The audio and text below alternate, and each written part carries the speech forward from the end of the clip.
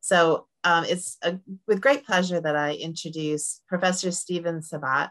He's the Professor Emeritus of Psychology at Georgetown University, where he has offered courses in clinical neuropsychology, physiological psychology, and introductory psychology. He's a 3-time recipient of the Edward B. Bunn Award for Excellence in Teaching and a recipient of the College Dean's Award and College Academic Council Award for Excellence in Teaching at Georgetown. His research over the past 38 years has focused on the cognitive and social strengths and the subjective experience of people with dementia. He's the author of numerous scientific journal articles and book chapters, and the books, The Experience of Alzheimer's Disease, Life Through a Tangled Veil, Alzheimer's Disease and Dementia, What Everyone Needs to Know, and co-editor of Dementia, Mind, Meaning, and the Person.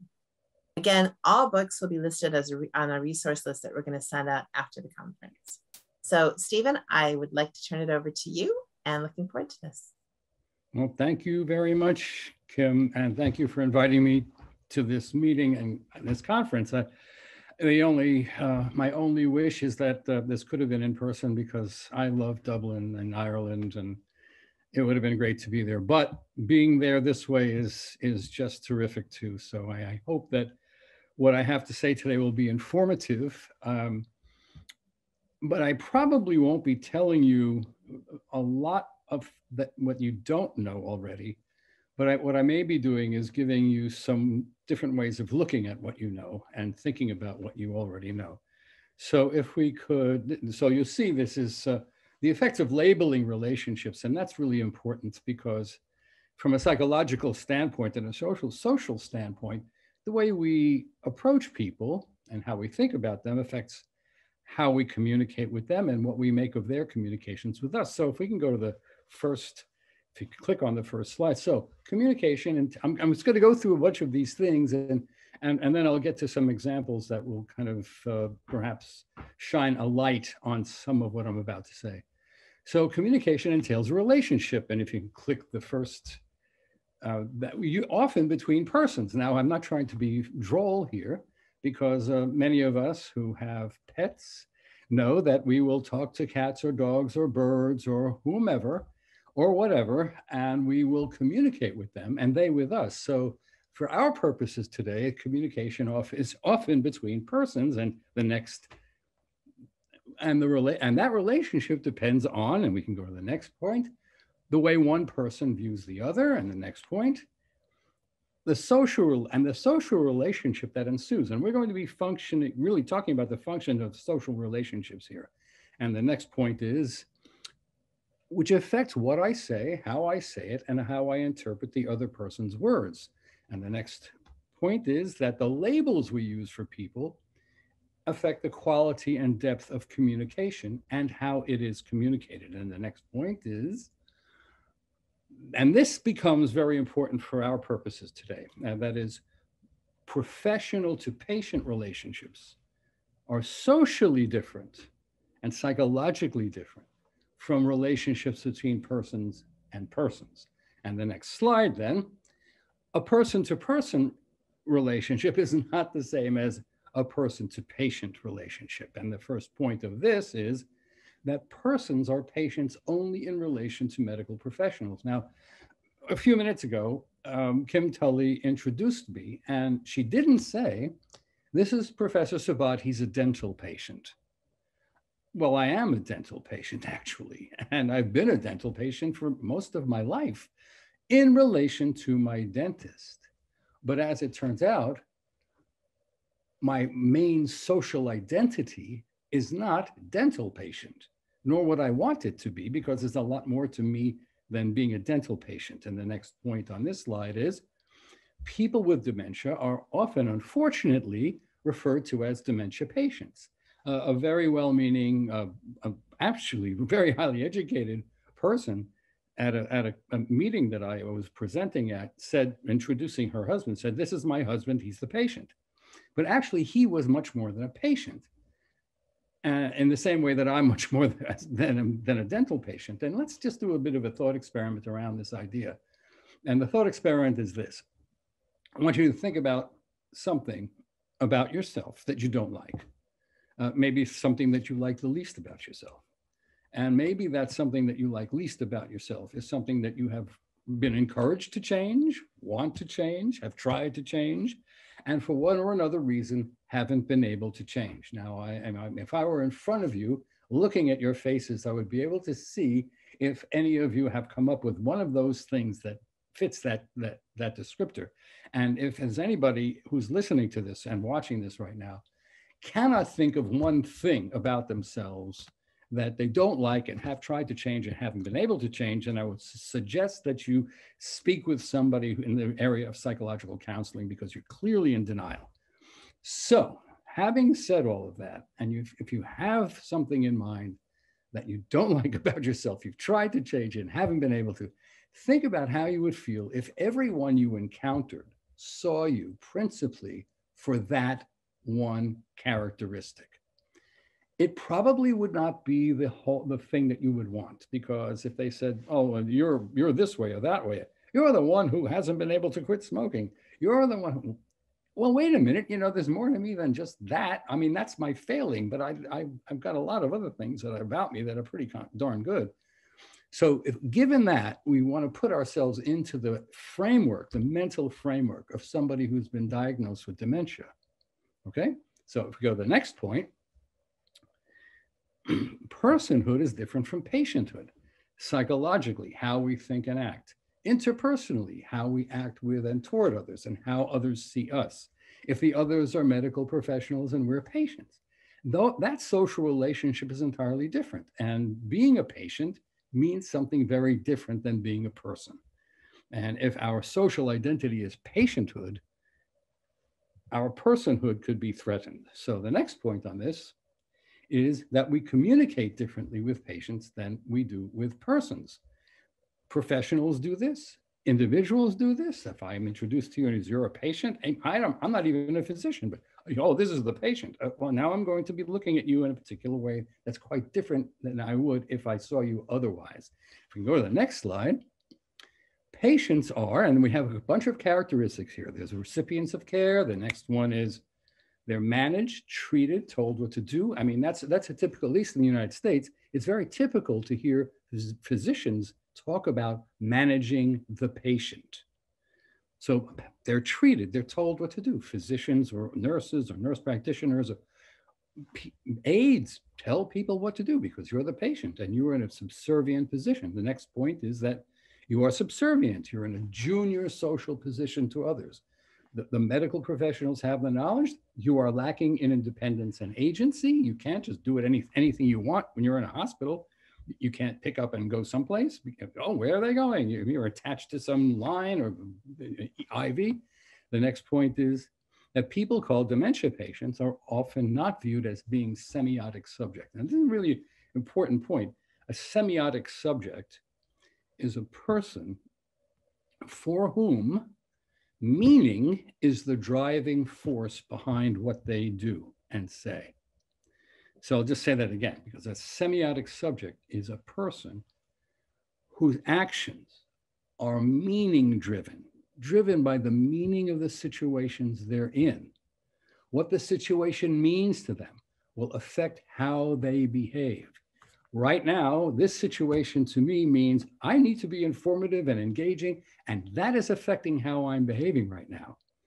So a patient is often not viewed as acting from the point of view of what the meaning of a social situation is.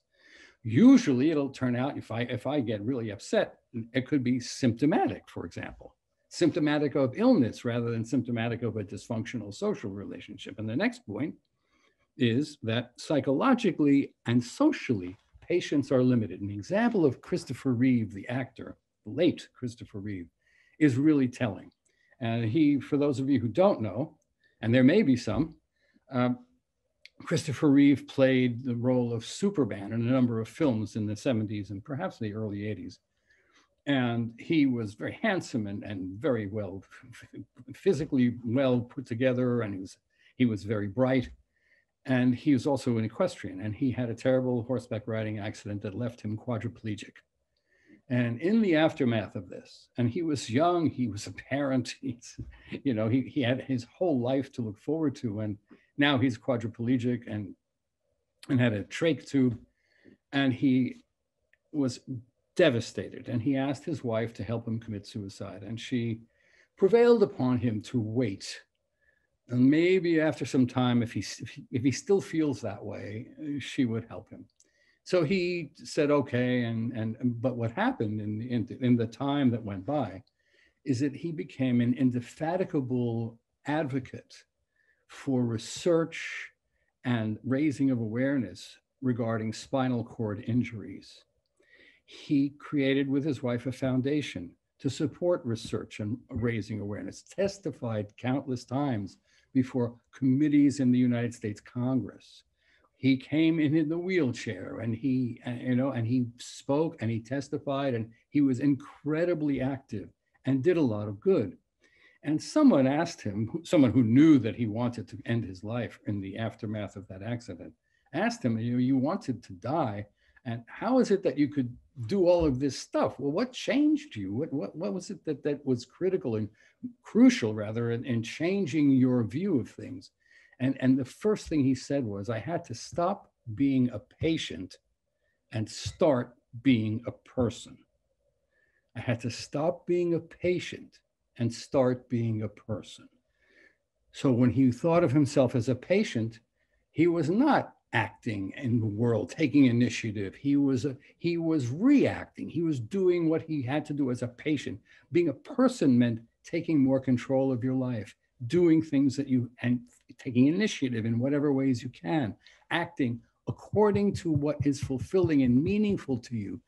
And now his situation, now you think about it, he was physically incapable of moving around very well, but he had no problems finding the words he wanted to use when he spoke. He could speak fluently without any problem. He didn't have any memory dysfunctions whatsoever. He could do this stuff because he was still fluent in all of those ways. People with dementia, on the other hand, can have great challenges in finding the words they want to use, in speaking fluently, in recalling the things they need to say at the moment they need to say it. So people with dementia need help in terms of supporting their personhood. And that's where thinking of yourself as a patient can be deleterious to your social identity and to your ability to do things in the world that matter. So patients can be limited, not just by the physical illnesses they have, but by the prison bars that are created socially from within themselves and the way others treat them. So persons, if we go to the next slide, persons, on the other hand, and the next one, they are givers and recipients of care. They are, in addition, they're not subservient, but on an equal social plane with others, and could be either junior or senior to others as well. Still another characteristic is they are interacted with rather than managed. Although, yes, there are people who work in factories who or whatever there are managers, yes, but not in the same way that physicians manage patients. And another point here is that they exercise independence and agency and are viewed as being semiotic subjects. The example of General Yu is a really good one. He was a retired US Army general. He was an Omaha Beach D-Day veteran who stayed in the Army for 3.5 decades after that. But he had been diagnosed with dementia, and he was in a very, very good, high-end, at least expensive, nursing home. And he, one morning, an aide came in, awakened him from his sleep, and told him that it was time to take a shower. And he didn't want to take a shower at that moment. Now, usually in one's adult life, one is not told when to take showers. And usually when one is in one's adult life, one doesn't have someone wake him or her up to take a shower and tell you it's time to take a shower. In any event, he didn't want to do that. And the aide had a job to do. And I do understand the aide had a job to do. But the aide had the job to do. And the aide was tried to pull General Yu out of bed. Put his hands on and tried to pull him out of bed. And General Yu fought back and hit the aide.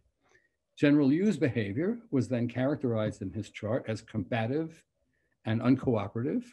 And that was told to his physician, and he was prescribed Seroquel, which is contraindicated for people with dementia anyway, but he was given it anyhow.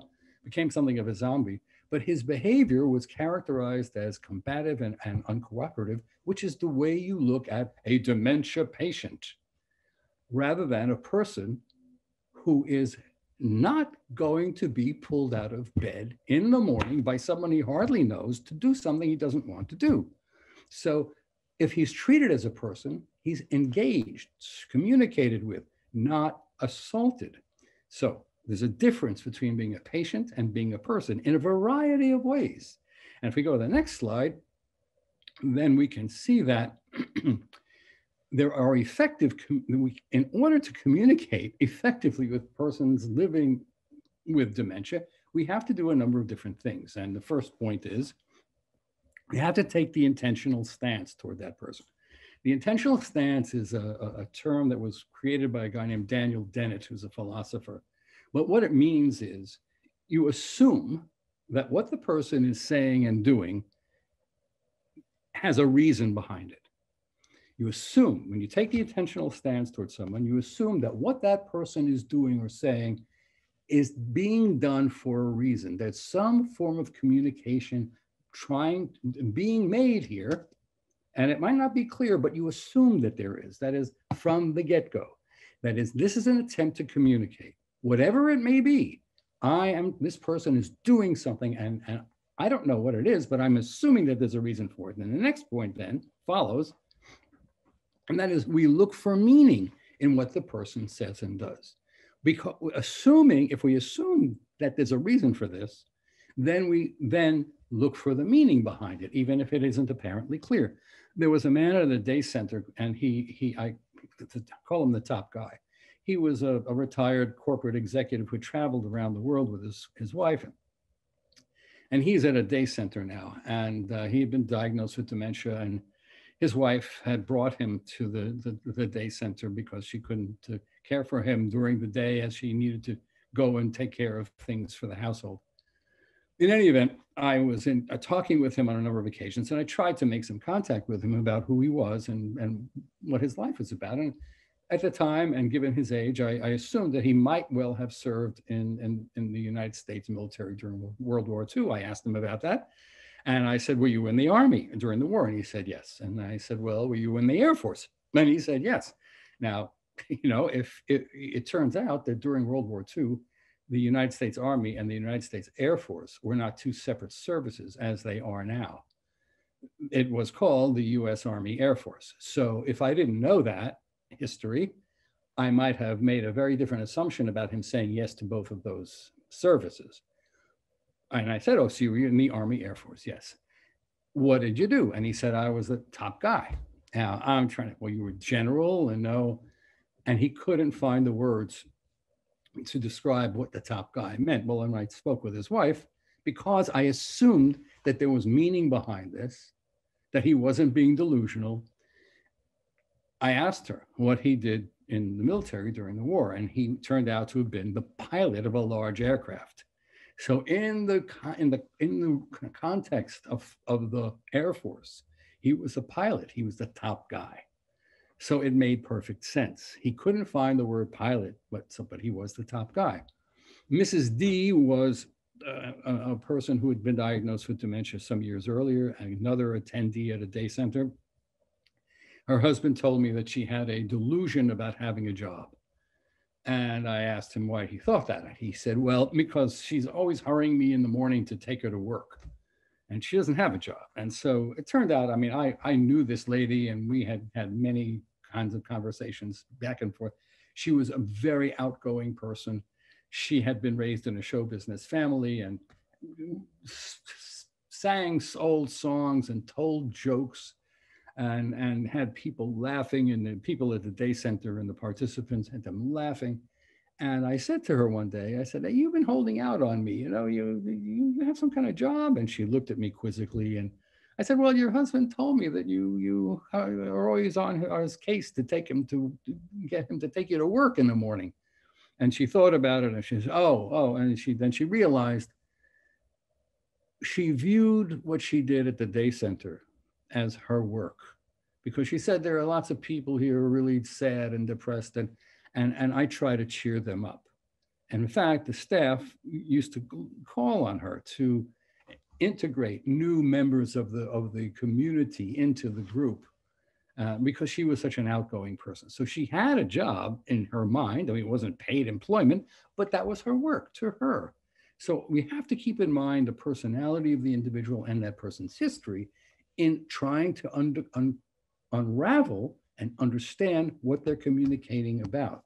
And the next point is that we have to key in on the emotions being expressed. For example, the next point is Mr. M and our first encounter at the day center. Mr. M he was dressed really nicely, and I had never met him before. I walked into the day center, said hello, how are you? And he launched into a tirade of words. And every word was coherent. It was clear, but put together, I couldn't make heads or tails out of what he was trying to tell me. I assumed he was trying to tell me something. What I noticed, though, was he was really upset and agitated, and he was clearly unhappy, frustrated, annoyed, feeling terrible. And so when I finally could get a word in edgewise, I said to him, keying in on that, I said, "Do you feel like crying?" And he stood back and he said, "You're damn right I do," which was the first coherent sentence he spoke. Now, this man and I spent time together, and he understood my intentions because I was trying to understand him. And I told him as much. And he even one day pointed at me in one of the rooms at the day center where some activities are going on, pointed toward me and told one of the nursing students, he always called me good friend. He could never recall my name, but he always called me good friend, God bless you, is what he always said to me. He pointed toward me and he said to the nursing student, he's trying to get in. He's trying to get in. And I can't, but he's trying. So he understood my intentions. His mini mental state scores were terrible, but he understood my intentions. And he understood that I was with him somehow. So, the next point then is this same man is sitting with me, Mr. B, who had been diagnosed with Alzheimer's type dementia, and Mrs. O, who had a right hemisphere stroke, and she had some paralysis in her arm on the left side of her body. Mr. M stands up and he starts talking the way he did as I just described to you when I first met him. Mrs. O looks and says to Mr. B and me, he's confused. Mr. B, who had dementia, said, he's upset. And I said to Mr. B and Mrs. O, I said, Mr. B, I think you're correct. I think he is upset, but we don't know what he's upset about. So actually, it's we who are confused. And the next point is, it's important to use something called indirect repair. Indirect repair is a way of trying to unearth what someone is saying to you if you don't quite get it or you're not sure. So in other words, if a person says something and you're not sure, you start by saying, I'm having trouble understanding what you're saying. So now the onus is on you. I'm having trouble and I need you to help me out here. So let me see if I understand something of what you're saying. Are you saying that? And then you proceed to say what you think the person might be getting at or how the person might be feeling, to which the person can then say yes or no. And now you have a clue, or you know where to go or where not to go further with this whole interaction. You admit you're having trouble. You never ever say, when you don't understand something. Think about this. I've seen this happen so many times where someone, and this was generally in hospitals, where a person is saying things, person with dementia is saying things, and it's clear that it's not very understandable to the listener, who is a medical person. And that person would say, okay, okay, it's okay. And, if the person is saying, you're standing on my foot and it hurts you, would you please move? That's what the person's trying to say, but it's not coming out that way. But the listener says, okay, and you're not moving. Now the person is getting upset because I'm trying to tell you, you're standing on my foot and it hurts. And you're saying, okay. Well, you're not doing anything. What the hell is wrong with you? So if you don't understand something, you don't say, because saying, means you do understand. So that's really bad communicative style. So using indirect repair means you're in this game with that other person. It's my job. Look, a conversation is something between people, and both parties are in a contract of sort, a social contract, where we are taking each the responsibility to try to help the other. And if the person with dementia is having trouble finding those words, then I, as the listener, who actually cares about this person and what he or she is trying to say to me, I have to take some responsibility in unearthing that. And it really is very interesting because when you do that, that person understands your intention. And so using indirect repair, are you trying to tell me that? Let me see if I understand. Are you saying this? It really helps because it's part of a communicative process where we're going to get to the bottom of the whole idea. So if we go to the next slide, I have some other examples for you. So another thing to do that's really important to do is to adjust your rate of speech to match that of the person with whom you're speaking. Don't outpace the person. And that's one of Tom Kitwood's great examples of malignant social psychology, outpacing. So if a person is speaking slowly, you match that person's speech, because that person's ability to process information might be somewhat compromised. And so you have to slow it down, take some time. And we're not real good at taking time, are we? I mean, you think about it, the moments of silence, oh my gosh. If a person with dementia is speaking and is having problems finding the words that he or she wants to use, and there are pauses, you have to be able to sit there and tolerate the pause. Because it might take a little longer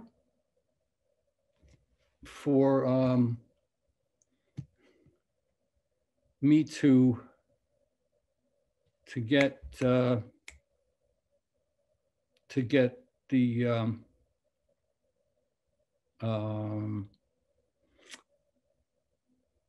what I want to tell you. We're not good at tolerating pauses. I mean, socially, it's just unbelievable. You're in a situation where the person is silence. Oh my God, there's silence. This is terrible. So we have to be able to adjust our rate of speech to match that of our interlocutor. It really does help. And so doing all of these things puts us into the same arena together. And it's really important for there to be a together when we're trying to communicate with anybody, not just with people living with dementia. And another point here is, the next point is, be aware of the person's nonverbal facial expressions that could indicate not being clear about what you're saying. Now, this is a situation that arose with Mr. B I was telling you about earlier. And he was a really interesting man. He had a young onset dementia. So he was about 57 years old. And when he was at the day center, he had been a beloved teacher, a high school teacher. And when I met him, I made some contact with him because I was a teacher too. And we talked about it. And I told him I was from New York originally. And he actually made a memory of that because in our first encounters, because I had gone out of town for a Christmas break in classes. And I wasn't at the day center where I would be a few times every week. And he, during my absence, said to the director of the day center, actually, and you have to watch this because it's really important. He, talking about me, didn't say, where's Professor Sabat or anything like that. He just said, where's the guy from New York? And he didn't have a beard, by the way, or a mustache. So he recalled I was from New York and that I had a beard. Anyway, we got on well together just because I was interested in being with him and learning from him. And I would, on occasion, when he needed to go to the restroom, I would take him there. And so one day he went into the stall to urinate. And so he finished and he was zipping up his zipper and he was coming out of the stall and he hadn't flushed the toilet. And I said to him, Mr. B, could you do me a favor? And he looked at me. Yeah. I said, could you flush the toilet, please? And the expression on his face was blank. I mean, it usually wasn't, but it was just, I said, could you please flush the toilet for me? Again, it's totally blank. But he's standing right, he's standing right in the entranceway. All he had to do was turn his head and he'd see the toilet. So I said to him, and I pointed, so I made his eyes go that way where the toilet was. I said, you see that silver thing sticking out over there? Yeah? Could you push it down for me, please? And he walked over and pushed it down. So two things happening there. I mean, I'm reading his facial expression, trying again to, maybe he didn't hear me correctly, what have you. Okay, he's not understanding flush the toilet. Now, what do I have to do to get him to do that?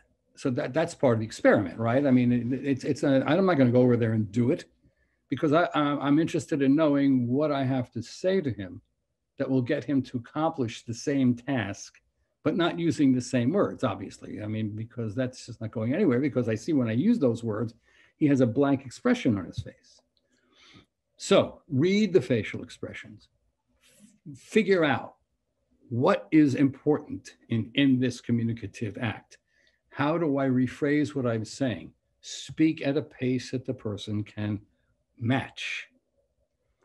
Okay, and the next point is, and adjust what you say so as to convey your message, as with Mr. B in that previous example, and Mrs. K at the day center. Now, she was, again, a person living with dementia who had been a very service-oriented person in her life and was always doing volunteer work and loved helping people. And she did that at the day center.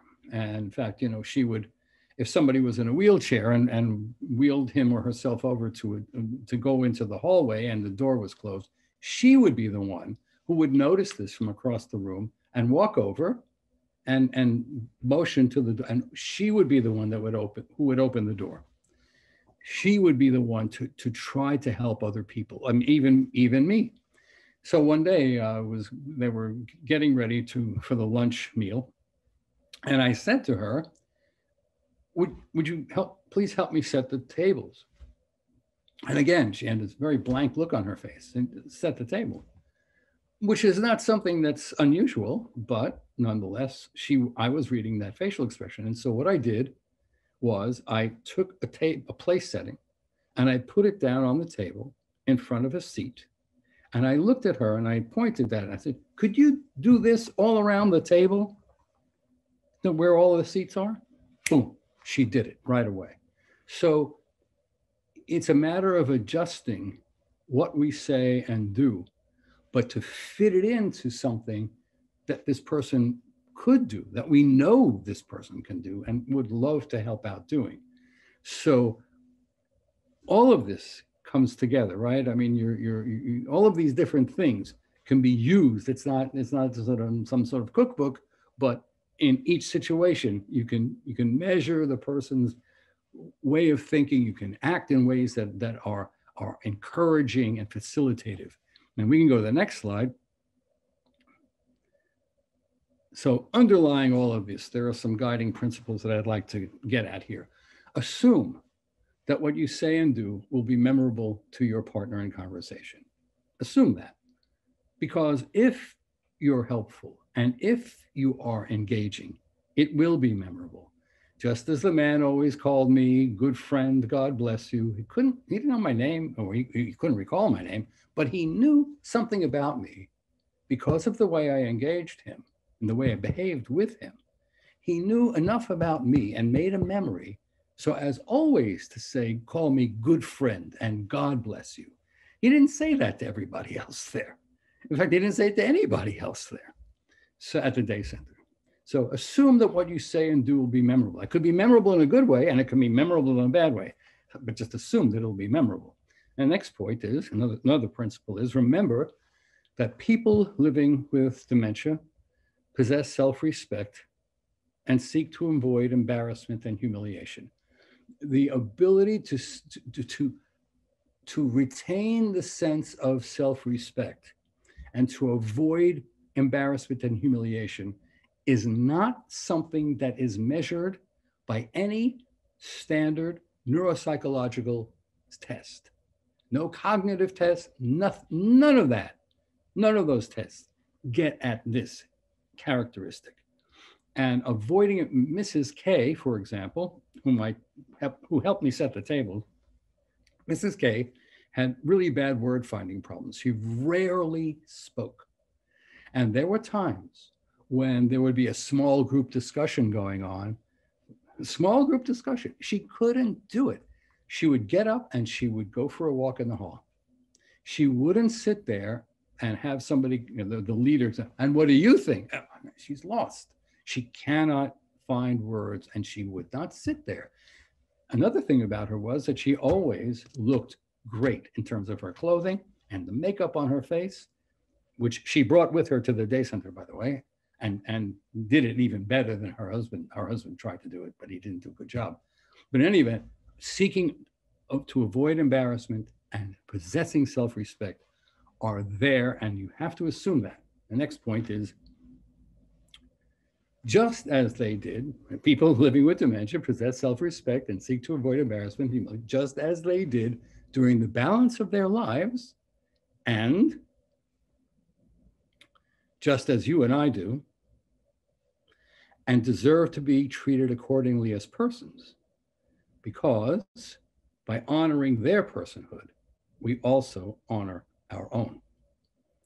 And with that, I would like to thank you for your attention to all, and to you especially, but to staff and participants at the Holy Cross Hospital Adult Day Center in Silver Spring, Maryland, to Georgetown University undergraduate students in clinical neuropsychology who are in all of this with me from the beginning. In fact, the staff and participants at the Holy Cross Adult Day Center were extraordinary for a period of more than 30 years. Different staff people, different participants over the course of time, but they were absolutely wonderful. And so I'll end on that note, and I'm here for you to question, interrogate, pillory as you wish. Steven, that was lovely. I really enjoyed that. A lot of insightful things that you said. If anybody has any questions for Steven, you can put those into the Q&A. I just wanted to my first impression is it's just common sense, a lot of the things that you say. But how do you propose that we can show that to other people and train other people to think like that?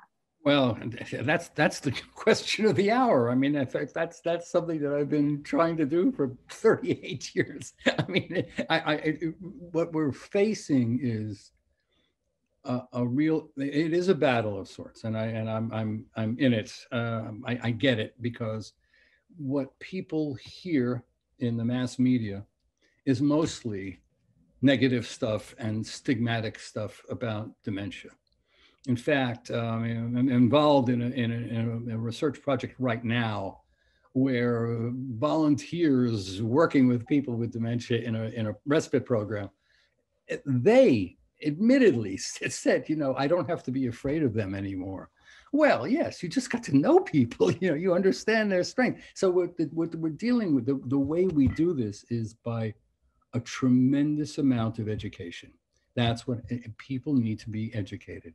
And then they're being educated only in terms of signs and symptoms of illness and nomenclature. And so that's what it is. Oh, dementia, oh, they're crazy. That's what we're dealing with. And so what we have to do is say, well, wait a minute. Here's a person with dementia, and this person isn't crazy. Just listen to this. And there are people like Christine Bryden or Kate Swaffer. I mean, there are people in the world who are doing this work, but we need to do this too, and get that message out, and start to get people to open their minds and hearts. I mean, that's the short script, but it's re-education, and it's what has to happen. Very good. Well, a question has come in. Do you have any thoughts on therapeutic lying and its place in dementia care? Oh boy, here we go. We could write books on this one. In fact, people have. What are you lying? I mean, okay, look, let's try to be reasonable here. What are you lying about? What is the issue? If a person is saying, oh, look at the snow out there, and you say, no, it's not snowing, or you say, yeah, it's snowing. I think the main idea here is what is the lie about? I mean, I need more information. I mean, that's a big question. I mean, there are some cases, to me at least, there are some cases where it really doesn't matter. I mean, you could say so. Here's an example of what you shouldn't lie about, okay? Here's a great, and this is a true story. Woman in a residential home, a care home, she has dementia. She doesn't want to get dressed. And she doesn't want to get dressed. And so the aide tells her that her son is coming to take her home for a visit. So she needs to get dressed so she can go with him. She proceeds to get dressed, and then she proceeds to pack some clothing in a little suitcase, and she goes to the lobby waiting for her son to come. She's sitting there, and a different aide who knew nothing about that conversation sees her sitting there and says, look, we're getting ready to do some activity. And the woman says, I can't, my son is coming to pick me up. The aide knows full well that nobody's coming, there were no arrangements being, and so the aide now concludes that this woman is delusional. So lying, that's called treachery. That's what Tom Kitt would call treachery. You tell somebody a lie to get them to do something, but this is lying about something that's outrageous, because, well, then what's going to happen when she says, well, where's my son? Oh, well, he had it. Now it's going to be another lie, right? Well, he called and said he got a flat tire. I mean, it just compounds itself. So there are some situations where that would not be therapeutic to the person. It might be therapeutic for the aide because I got to get dressed, but but what about that person? What does that lie mean to that person? What are you trying to accomplish here? So, I mean, I would never try to make a huge statement about, there are some little things that really don't matter. I mean, nobody cares. That's a big one, though, and that's something that you don't lie about. Yeah. I hope that's helpful. No, that was a really good answer. This other question, I think it's kind of in the same vein. If you agree something with someone living with dementia, they're saying that some people think you don't need to follow through as they won't remember, but they have an issue with this and they feel that as a carer, you should follow through and build on trusting communication. Yes. Oh, of course. This is one of the biggest mistakes. And that's why I kind of alluded to this a few minutes ago when I said, what you say and do will be memorable to that person. There's this whole business. And again, this is one of my hobby horses. I don't know if you have that expression around, Ireland way, but it's one of my soapboxes. This business of talking about people who have memory loss. That is so wrong. Well, I don't even know what the hell that means. You lost all of your memories. They're not there anymore. You can't, what is it? Anyway, my point is that people will make new memories. They can, and they can show that they've made the memories. They may not be able to recall what you said, but they will remember that you did what you did. So John Killick had a great example of this, where he would have conversations with people with dementia in care homes, and he would make poems out of what they said. He wouldn't do any, he would use their words, but he would just organize them, their words only. He wouldn't add his own, and make poems out of it. And so he did this one day with a woman called Peachy, And he brought this to her, and she looked at it. She could read, and she had to go out into the hallway and read it to people. And it turns out that John hadn't gone back there for 2 weeks. But in the interim, the staff had that poem framed for Peachy, and it was hanging in her room. So John comes back to visit with Peachy, and Peachy says, "Look at that." And he sees it. He knows it's the poem that he gave her. And she says, "Read that." And he starts reading it, and she says, "No, out loud." So he reads it out loud. And she says, "Isn't that something?" He said, "Yeah, that's really good." And she said, "A nice man came here and gave that to me." She couldn't recall it was John, but she made a memory of a nice man who came and gave that to her. Now, who was that? I don't know. Well, you see, so what is memory loss? So you assume that people are going to remember, especially if it's important. If it's important, there's a memory is going to be made. So yeah, I wouldn't be lying about stuff that's important. Very good. So many glowing comments and agreement with what you've said today. So thank you so much, Steven. That was great. Well, my pleasure. I'm thrilled to be here, and even at a distance from Dublin, I'm thrilled to be here. I really am. Very good. Well, we wish you were here in person. So we'll do that some point in the future, hopefully. That will be a pleasure, believe me. And thank you very much for everyone for taking the time to listen. And I wish you all safe, be well, do what you need to do to keep safe and make other people safe too. That's a great message to end on.